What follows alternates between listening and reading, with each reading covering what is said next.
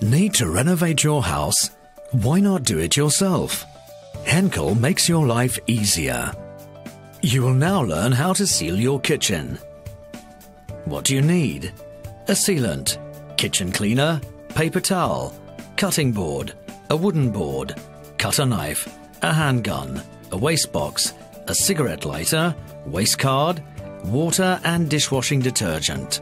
Follow these steps to get a perfect result for your job. Take the cartridge and put the tip onto a piece of wood to stabilize it while cutting. Then screw the nozzle onto the cartridge. Use the piece of wood to cut the nozzle. Use a cigarette lighter to smooth the nozzle. Place the nozzle at the starting point and press the trigger to dispense the product into the gap from the beginning until the end.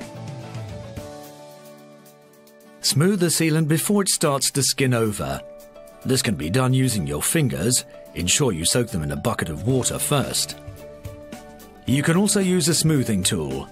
Wet the paste card with water and dishwashing detergent. It's done.